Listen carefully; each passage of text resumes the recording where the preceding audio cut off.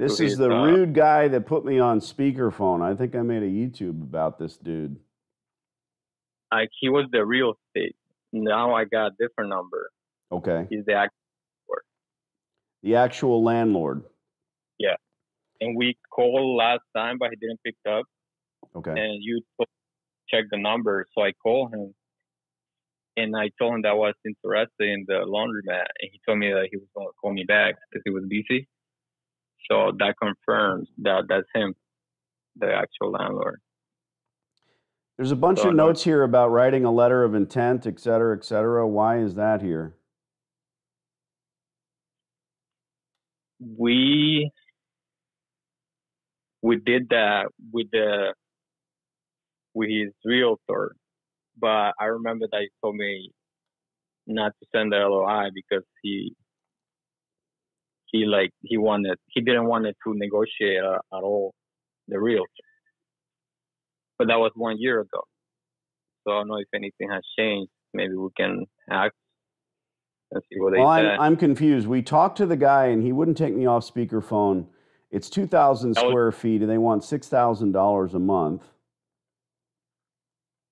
Yeah, that was the realtor. Well, I said we write it for $1.20. There used to be a gym there, but it is still a laundromat. The equipment is still inside, right? Yeah. Has it been closed? Yeah, it's closed. There used to be a gym next to it, which now is they just turned it into a Family Dollar, I believe. All right. So all of this aside, you have the landlord's phone number, and is this it here, this 631 number? Yeah. Okay. Let's dial Alex and see if we can rent his laundromat from him. And the laundromat is closed. Yeah, it's closed. Got it. Here we go. Yeah, okay.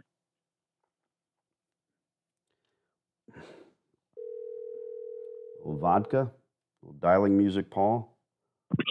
Hello? Alex. Sorry, who's calling?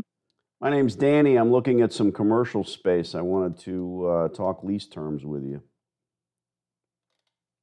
Okay. This is Port Jefferson Station. There's a laundry there. I guess it's closed. So I have the right guy, yes? You got the right guy. That's correct. Alex, I'm Danny D'Angelo, and my partner and I are always looking for laundries with infrastructure. You know, the gas, water, electrics here. And, you know, bottom line, if the rent makes sense, we look for 15-year terms. We need a long lease, obviously, because of the infrastructure alone is not a laundry. You know, we got to spend the money on the equipment, the washers and dryers. It's not glamorous. So let me give you the short summary of what happened there, right? Thank you. The laundromat used to be run and owned by my father. It's now run and owned by me and, you know, some other members of my family. For many, many years, there was an American couple that ran that laundromat, and it was a freaking cash cow. I mean, they were crushing it. I'm confident you did some research, you know, market research in the area. It's the only laundromat with anything of a parking lot like what we have there. And it's pretty much on par with the size of all the other laundromats in the area. And it's actually a little bit more accessible. That shopping center is uniquely zoned in a residential area. It got grandfathered from like the 1900s. So all the other shopping centers are kind of on main roads. Laundromats are kind of on main roads. This is the only one that like a neighborhood kid could literally ride their bike to. So with that being said, it was run by an American couple. The thing was an absolute cash cow. They got a little bit older. They probably ran it for 30 years. And they moved on. They sold it to a Korean gentleman. While personally, I thought, you know, he was normal because, you know, the checks always came on time and, you know, minimal issues as a landlord with him. Apparently, you know, his clients didn't think too fondly of him. Maybe first starting with that, he didn't really speak English. and that's a predominantly English-speaking area. On top of that, the place wasn't really kept in a clean, manner. So obviously nobody wants to, wash their dirty clothes in a dirty laundromat. So slowly but surely, he kind of just, was digging himself deeper and deeper, up until pretty much COVID came and he was just ready to get out. Up until pretty much March 2020, that was a fully functioning, fully operating laundromat. I remember looking at the permits not too long ago from the Speedies or whatever it was called. Again, at the time of him closing, everything was up. There had just been a recent inspection. So that means all the water filtration and this and that, everything was working. I was actually going to develop the laundromat myself and sell it. But just honestly, I don't really have the time to do that right now. But I went in there with a bunch of guys and I really got a feeling of what's going on and the potential that place has. Everybody was in agreement that the place will, like a field of dreams, right? If you build it, they will come. Again, all the equipment needs to be replaced. I'm just going to be straight up with you. There is kind of a minor, facelift that needs to happen there. I don't know, some paint, replacing maybe, some ceiling tiles or, the floors or however you want to do it. I'm going to defer to you on that one. But there's not really that much work that needs to go in there. So with that being said, that's the short story of what happened. That's the short story of how it got there. Obviously we lost our anchor tenant, which was the Retro Fitness, also right around the time of COVID. So that probably did nobody any favors. But they're actually opening up a Family Dollar Tree combo store in the former Retro Fitness space. That is actually supposed to be, I think, the second or third largest Family Dollar Tree in the country. And again, so far, all the feedback that we've been getting back, people in the area are really, really excited for it to reopen. The pizzeria is actually taking one of the vacant spaces and expanding their store from 2,000 to 3,000 square feet. And on top of that, we have a letter of intent out. There's like a concrete slab on the opposite side of the parking lot. It's called a pad site. We have an LOI out with Dunkin' Donuts in development on a drive-through Dunkin' Donuts restaurant on that pad site. So again, I know the shopping center, looks like it's going through a little bit of a tough time. Definitely that's the truth. But we're at the tail end of that tough time. And we're just really, really excited to get some good tenants in there, do a lot of expansion, so that we as the landlords can also, put a couple of dollars into the place. I like your style, Alex. I appreciate all the backstory. Funny thing, yep. I never ask about the previous laundromat operation because my history is such that I have stores in 3 states. I've been doing laundromats for 16 years. The most important thing that I'm always looking for every time, be it New York, Connecticut, New Jersey, I'm looking for infrastructure, like you said, and that's the bargaining chip that I'm excited about. And I appreciate speaking directly to you because the backstory is pretty much always the same. The knuckleheads that initially build the stores, truly, the people that build these laundromats almost never make money. They build the store, they spend all the money on environmental impact fees, all of the infrastructure is very costly. In today's dollars, it's even worse, obviously, because you're not even going to try. Cards on the table. So I'm always after the infrastructure. Typically, the second or third operator, after it's been retooled, they try to sell it. There's always a $1 million price tag. And where we're at today, I would love to lease the space from you. I'm looking for a 15-year term. What I then do, I go direct. You said you had a bunch of guys come in. I assume those were distributors. They were probably laundromat folk. If you Google my name, you'll see that I know a little something about laundries. But that well, I heard it the minute you started talking. So. Yeah, well, I appreciate that. Look, I could tell you in 30 seconds or 30 hours how to make this place successful, but you said it yourself. You don't have the time, and it takes tons of it. No. Not just up front, but ongoing. Everybody thinks that these businesses are turnkey, absentee, toss a grenade in and you make money. The truth is... Yeah, what I learned is nothing goes that way. Sure. Well, laundromats are pretty damn close. I don't know dry cleaning. I don't know that business. I don't know car washes. What I know are laundries. Here's what I want to cut to. If the rent is commensurate and appropriate, not for an end cap, not for the 3 million cars that drive by every day, I have to talk laundries with you, my friend, because that's where I'm at. We do half our business on Sunday. We play catch up the rest of the week. And I don't want to come to you hat in hand in 6 months or 6 years, say, oh, I couldn't make it. I didn't really understand what was going to happen. I do understand. Right. And my debt service is usually double rent. And I drag the debt service throughout the entire lease, meaning at 7 years, I'm retooling. In a good store, the equipment is going to be at end of life. You know, a 57 Chevy, the tranny goes bad, you replace the transmission. On an 87 Toyota Corolla, tranny goes bad, it's time for a new car. You know, in far too many laundromats, I've seen this store when it was operating. We've scouted it many times. Now that it's closed, I figured it was time to have a discussion with you. Bottom line, I don't want to hurt your feelings. I need to have a preposterous rate of rent for this to make sense. And as your advisor, if I was your cousin, I'd say blow the laundromat out, get rid of it. It probably won't do you any good. I'm serious. But I'm the guy on the phone saying if the rent makes sense, you know, 3% increases, yes. 15 years, I can do a 5 and 2 5s. I can do 20. To me, it doesn't matter. I'm not currently buying property. I'm not in the market, but I do want to lease the space from you. On a 15-year term, I have 2 questions. What's the square footage and what's the best you can do on a monthly rate? It's about 2,000 square feet. Look, obviously there's no negotiation on the tax. You know, we sign triple net leases over there. Sure. The taxes are what they are. The CAM is what it is. I'm just going to tell you that it's not a bargain rate over there. Some might even say that I'm asking for, you know, a premium on the space, just because I believe in the potential of it. I've turned down a lot of offers. Despite people begging me and despite people talking about, you know, the time cost opportunity, which I understand all of that. But again, this is a little bit of a larger group. So, you know, they don't mind maybe, you know, losing a couple bucks on the front end to make it back on the back end. So is it your building or is it your family's building?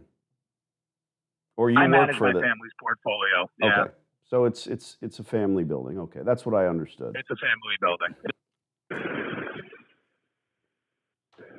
So, yeah, I mean, look, I'm just going to tell you right away that just between the base rent and the CAM and the taxes, you're probably looking between $6,000 and $7,000 in year one.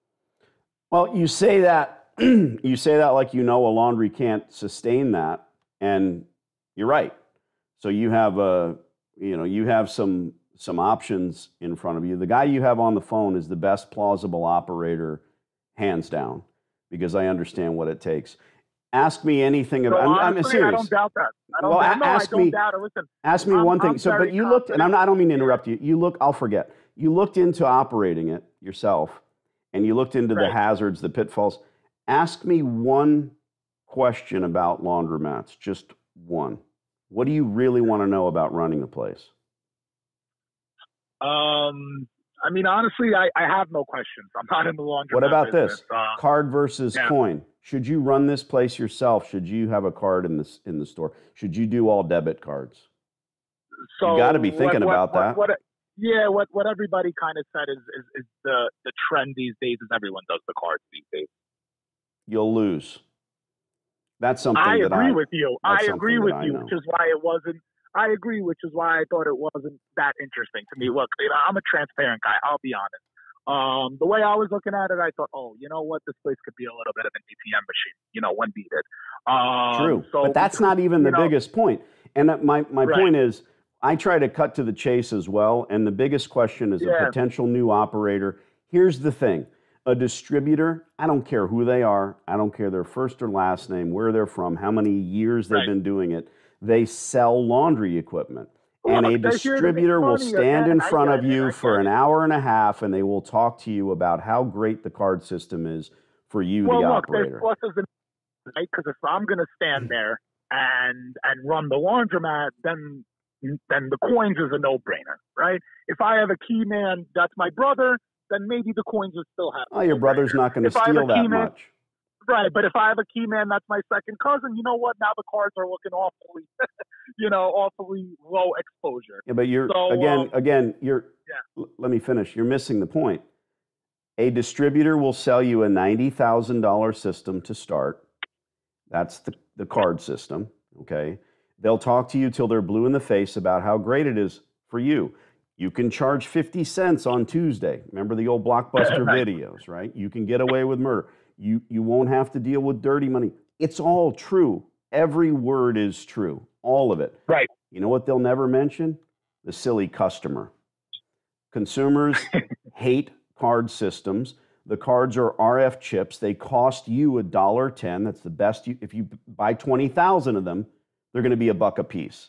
Now you're handing off to some Puerto Rican gal who doesn't really want to wash her clothes in a laundromat, but has to. You have to charge her $1.10, or are you going to eat that cost? Again, it goes down to one thing that a lot of folks don't think about. The consumers would rather go across the street to a nasty laundry with 10-year-old equipment than a card store. Crazy but true. Look, I don't blame you for saying that you have to collect. You said between 6 and 7. All I heard was 5,500, and I need to look at it. I need to understand. It's not about demographics. Again, I'm committing very differently, Alex, to 350,000 in washers and dryers. It's not a dollar store where I'm selling tchotchkes that I mark up from China. It's not a, like you said, I don't know, a nail salon where I've got 12 cousins who happen to be Korean who are going to work there. Yeah, I hear you, but at the same time, there's different, ways of procurement for that $350,000. Oh, of course. Right. And the gamble for me, I can absorb the cost of a failing store with my good stores, yes, but I hear that. I want to hit home runs with these locations. Right. And no one goes into business. Give me your email address. I'll email you, and we'll put an LOI in front of you, and that way you can see that we're not bullshitting. That the reality is we're interested in moving forward if and when. Then you can crawl up my ass. You can look at. I'll send you some before and after pictures of our stores. What we do. It's not glamorous. It's just really everyone says they think of the consumer. I can sell 1 billion hamburgers if I make them like McDonald's. Who wants to do that? No, thank you. I hear you. Listen, you said you heard 5,500. There's no broker involved. Maybe we're not as far apart as we think. No. Shoot me over an email. Let me know what you're interested in. Text me your email address. Honest, there's pending offers. There's offers on the table. Basically, the instruction that I've been instructed is, hey, we're not going to take any lowball offers. And if we do take a lowball offer, it won't be until after the Family Dollar Tree store opens, just to see kind of all the options that are out there. Again, full transparency on my end, but send over the LOI, and who knows? Like I said, maybe we're not that far apart, and like I said, there's no brokers involved on either side, so it makes it a lot easier. Of ifs and whats and who's and buts. We like Family Dollar. That's Laundromat people. That's fantastic. All right, man. Text me your email address. I'm Danny D'Angelo. My partner is Mr. Marino, a couple of Italians. I'll send you an email. D'Angelo and Marino. Whereabout are you guys from? Brooklyn, Sheepshead Bay. Brooklyn. I have a house in Cave Creek, a place in Mexico. Life is pretty good. You got enough stores, you can do well. We're neighbors. We're neighbors. I'm also originally from Sheepshead Bay, and that's where my office is. There you go. Nice place to visit. Is it Litman? Yep, Litman. All right. Text me your email address. All right, very Thanks. good. Cheers. Send it over. Bye. Negotiating is really funny. It's really what I'm good at, and I want to ask you something. What was the big takeaway from that phone call?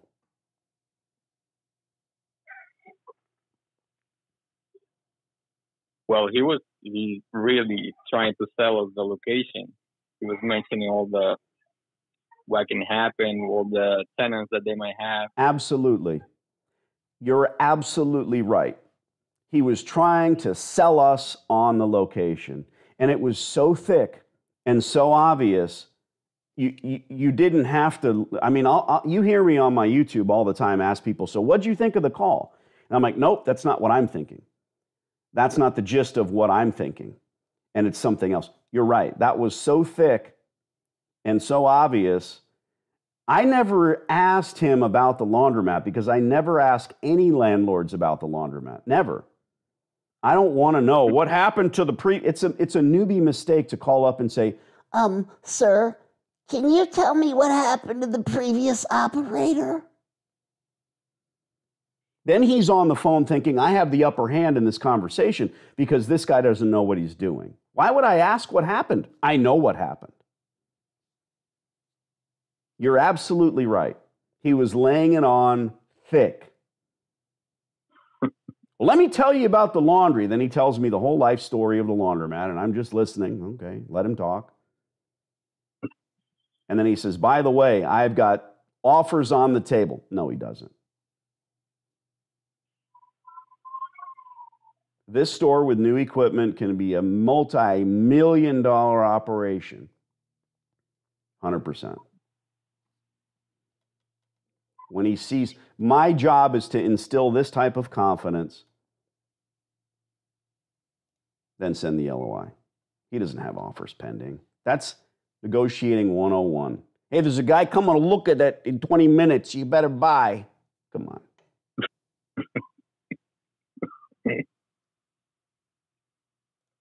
Have you done a letter of intent yet? Yeah. Okay. So I'm going to send, you already have it. He already sent his email address. So write the LOI for $5,000 and ask for 12 months of abatement. We'll see what happens. I think he'll call back. Wait, hold on. 12 months? Yeah, the standard LOI, my standard LOI has 12 months free rent. It's already in there. I'll send it to you again. Fill it out. Don't be in a rush. You're not going to send it to him. You're going to send it back to me. Okay. All right. Thanks. All right. Bye.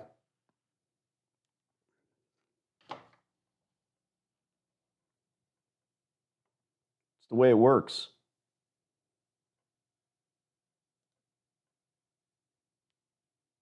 Another free laundromat in the chute.